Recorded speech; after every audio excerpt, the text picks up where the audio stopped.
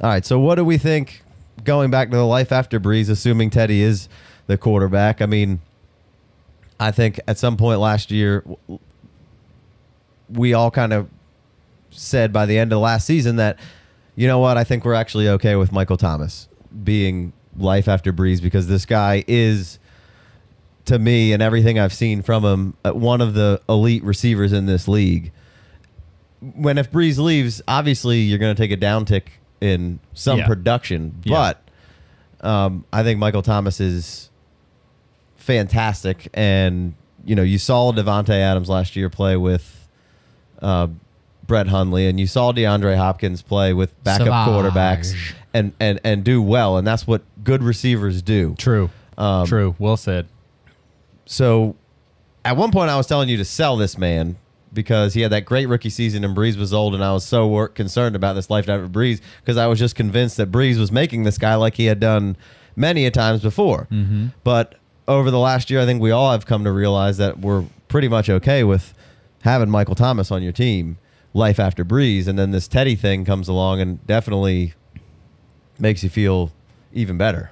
Yeah, well, like you said, I mean, Teddy's 25 years old, just to point that out when you said how, you know, he's 25 years old. Even if he gets 2 or 3 years behind Brees, if the Saints are smart enough and Teddy's willing enough to sign on for a couple of years here to be tutored, this man has a potential to be 27, 28 years old when Brees is gone, not even entering his mental prime, where I don't consider the quarterbacks are in their mental prime until they're 30. And, yeah, I mean, give me all the long-term Teddy, you know, for the Saints' sake, too. So, but yeah, as far as Michael Thomas is concerned, he did come out. I mean, obviously he had Drew Brees last year, but he put another year of absolute elite, like he's a bigger dude, but elite separation skills and contested catch, and like he's got clamps for hands. Right. Like there's nobody's going to knock that hand. He knows where to be on the field. He knows where to be. His zone defense. If that ball gets near him, it's his ball. I don't care who's defending him, and if he gets his hands on it, nobody's hitting him in the arm and he drops it. Like this man is a absolute top end Pro Bowl wide receiver, and like you said, good receivers play good football with bad quarterbacks. Right. They get open. They get targeted. They catch balls. And sometimes it's better for, like you saw for DeAndre Hopkins last year. Like obviously, it's the offense is operating at a much higher efficiency with Watson there, and there's maybe some better opportunities out there. But the volume with crappy quarterbacks just defaulting to that number one alpha guy. DeAndre Hopkins crushed it with a bunch of bad quarterbacks at the end of last year with Savage. Just getting bludgeoned with targets. Well, you take out the the 2 plays a game where Will Fuller's getting 50-yard touchdowns, and that's more targets for Hopkins because Deshaun's not in there hitting Will Fuller for touchdowns. Right. It's a drive killer when you score a long touchdown. Yeah, it only helps the one for fantasy. It only helps 2 guys, the quarterback and the wide receiver, to get that 50-yard touchdown. It takes away catches and snaps and runs from everybody else. Yeah, I think that was a great point you made, calling out these other players that we've seen do well even when their star quarterback isn't in there. And I'm all in for what you're going to get from Michael Thomas while Drew Brees is in there. He's going to be all right afterwards, maybe not the crazy ceiling, but Teddy coming in there learning, it just sheds a little bit more light on life AB for me, for sure.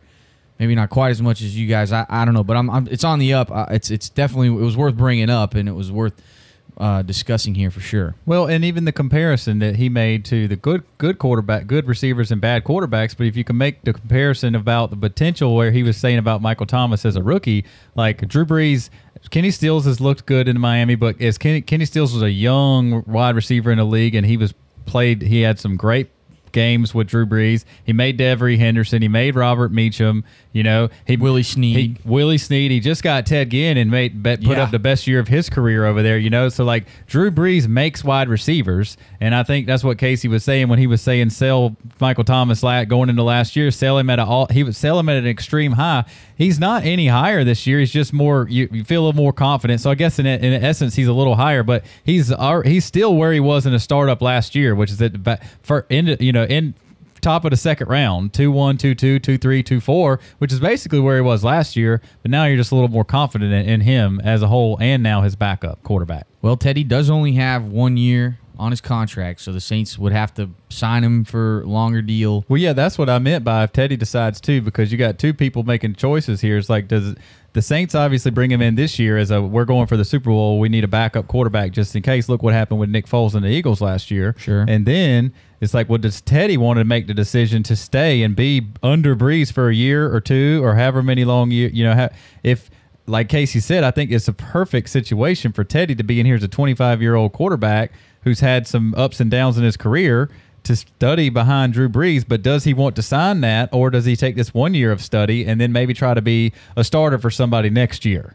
Right. So it's like, do the Saints pay him to be a high-paid backup into the future, sign him to a longer deal, 2 or 3 more years to back up Drew Brees, and does Teddy decide that that's what he wants to do? If you're a quarterback, you want to start. But right. if you have the opportunity to study behind an absolute underappreciated legend, the first ballot Hall of Famer, nobody's had more 5,000-yard passing seasons in a row than Drew Brees. I don't think anybody's had more than 2 5,000-yard passing seasons, and Drew Brees got like 8. You know what I mean? Yeah. He's an absolutely ridiculous beast. So if I'm Teddy, you should think long and hard about staying with Drew Brees as long as you can. Well, I mean, there's no chance that I don't think anybody's given Teddy like a big contract or anything like that on this next go round. So I think maybe you're almost, I don't know. I think you're almost better off staying there, getting another, and they're not going to give him like a long deal to be the backup over there, and it might be 2 years, 3 years or something 2 like years, that. yeah. And you put an option in there where you can get out of there. And what do you have to lose here? Obviously, everybody wants to be a starter. Nobody's like, I want to be a backup. Yeah. And Teddy looked good, but like, how many teams are going to come calling and then put you in the same situation? Essentially, like, look what just happened with the Jets.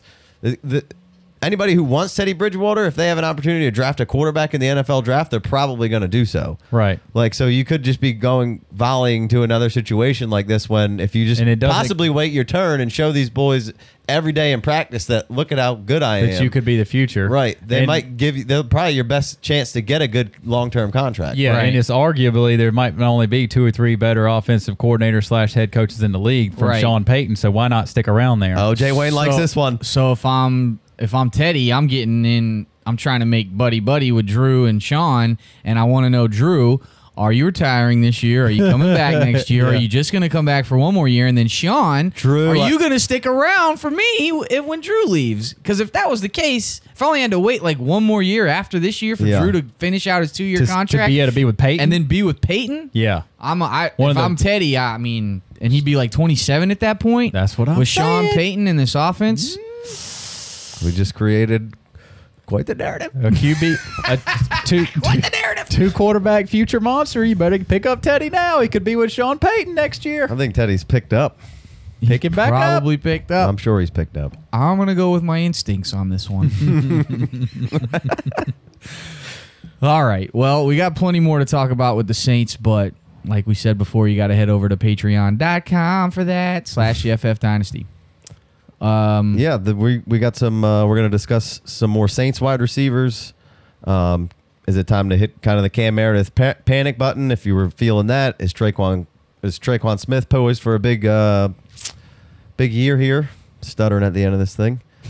Why don't you just quit and do us all a favor? Right. Does Ted Ginn still have a pulse? We're going to hit some Kamara, some Ingram.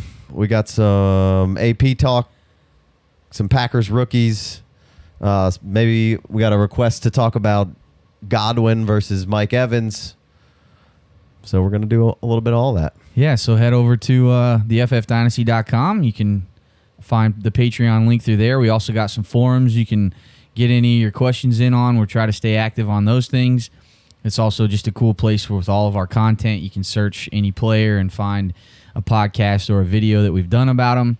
We're on any of your platforms of choice: Podbean, GooglePlay, Stitcher, TuneIn Radio, iHeart Radio, most importantly, iTunes. Please go tap that little 5-star review for us. Take you no time. It would mean a tremendous deal for us. And big thanks to anyone that's already done it. Plenty of you guys out there supporting us on the reg, and we want to say thank you for that. Well, absolutely. In the last week, we asked people to go out and hit the subscribe button on our YouTube channel, and immediately we got a ton of extra subscribers, so we appreciate the action out of you guys. We literally ask you for a 5-second favor, even if you don't watch YouTube, just to go over and hit that subscribe button. We see you. And you did it in numbers, and we really appreciate that. So if you got an extra second and you weren't one of the guys that did that for us last week, guys or gals, go over there, hit the subscribe button to our YouTube channel. That helps us out. And we appreciate the people that did that for us last week, because that's really the first time we asked you to go do that, and a bunch of you did it, and we really appreciate it. Absolutely.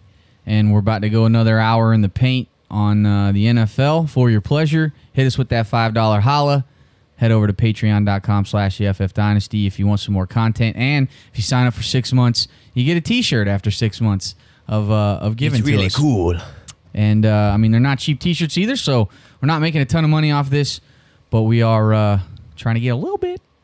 We got day-to-day operations to run over here. No. Day-to-day operations. All this stuff is Got expensive. overhead. Right. Hit us up on Twitter at the FF Dynasty. We have our own individual handles at IMC Myers, at Dynasty Big Co, at Jay Wayne's World. Till next time, you've been listening to the FF Dynasty's Married to the Game.